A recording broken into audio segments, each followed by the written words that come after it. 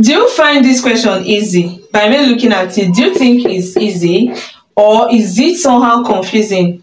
Well, it's easy but tricky. If you actually make mistake, small mistake, you are going to fail this. Welcome back to my channel. So we are asked to evaluate this.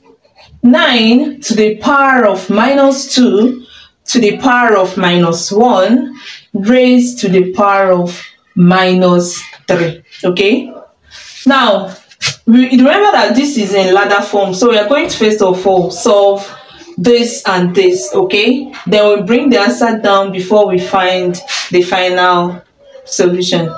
So first of all, we are going to evaluate minus 2 raised to the power of minus 1. What should this be?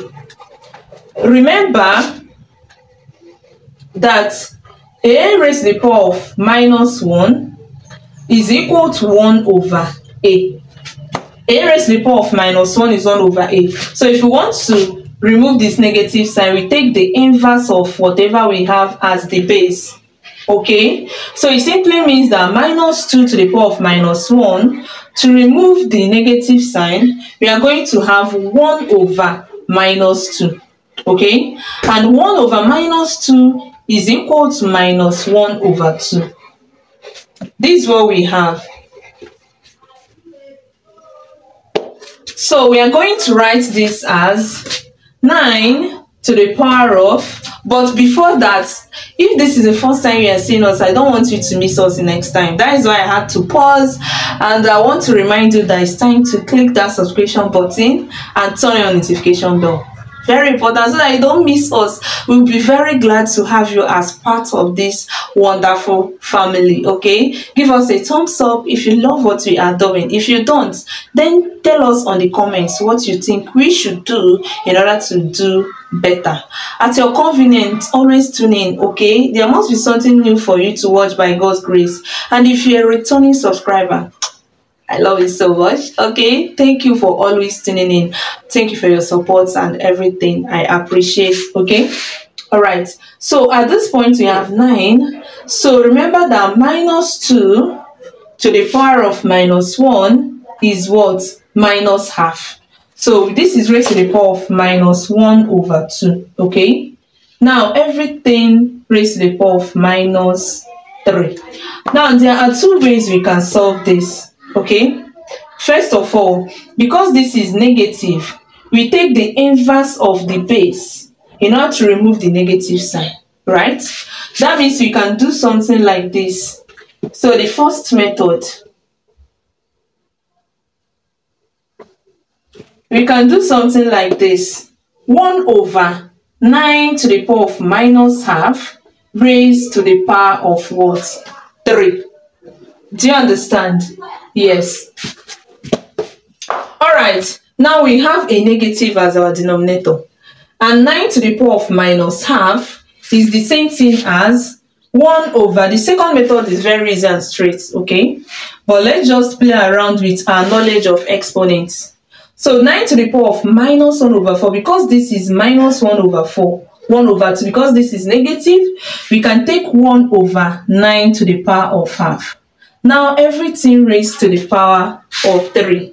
All right, so remember that when you have 1 over a over b, that this is equal to 1 over 1 multiplied by, you take the inverse of this, b over a. That is when you change your division to multiplication, you take the inverse, okay, of your denominator, which is always a this thing or a fraction. So we can write this as 1 multiplied by 9 to the power of half divided by 1. Now everything raised to the power of 3. Now 1 times 9 to the power of half is still 9 to the power of half. So raised to the power of 3. Now this is where we apply another law of indices or exponents. Like I said, we are just playing around with the knowledge of our exponential laws. We are still going to use the straightforward method. I know where you're going to. Okay, so we have 9 to the power of half to the power of 3. Remember that a to the power of m raised to the power of n is equal to a to the power of m times n. So it simply means that this is equal to 9 to the power of half multiplied by 3 over 1, which is same thing as 9 to the power of 3 over 2. Okay, now 9 is what? 9 is 3 squared. 9 is 3 squared.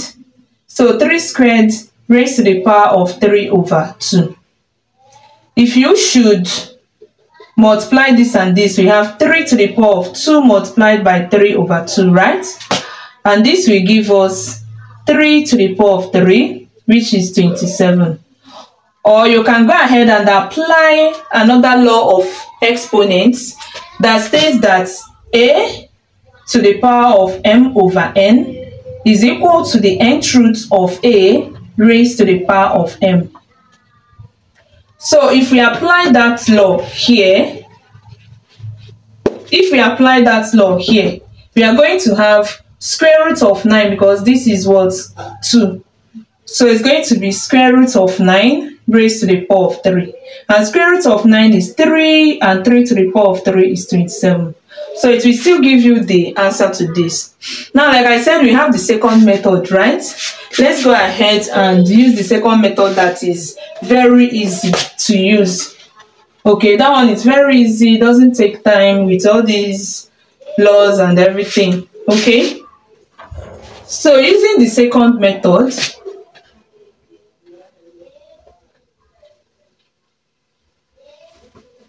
what we have here is 9 to the power of minus half raised to the power of minus 3. Okay, now this is very easy.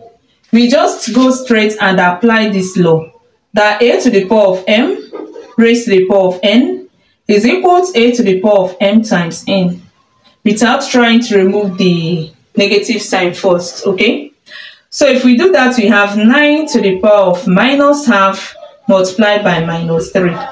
Okay, so this will give us 9 to the power of minus 1 times minus 3, which will give us 3 divided by 2. So we have gotten to this point that we can take this as square root of 9 raised to the power of 3, using this law that a to the power of m over n is equal to nth root of a raised to the power of m. Okay, so square root of 9 will give us 3, and 3 to the power of 3 is 27 again.